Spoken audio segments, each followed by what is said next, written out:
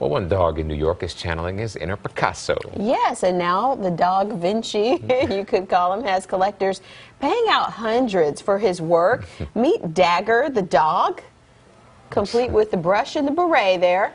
He's a 3-year-old lab who originally planned to be a helper dog for people with disabilities, but it turns out he's afraid of stairs. So he got disqualified for that. But you know what? You fall down, you get back up, right? So now he's discovered he has a love of painting. He always lays down next to me, and one day he was nudging me, and I said, "Do you want to paint, Dagger?" And his tail started to wag. He was so excited to see the brushstroke on that canvas. It was almost as if his whole world had opened up.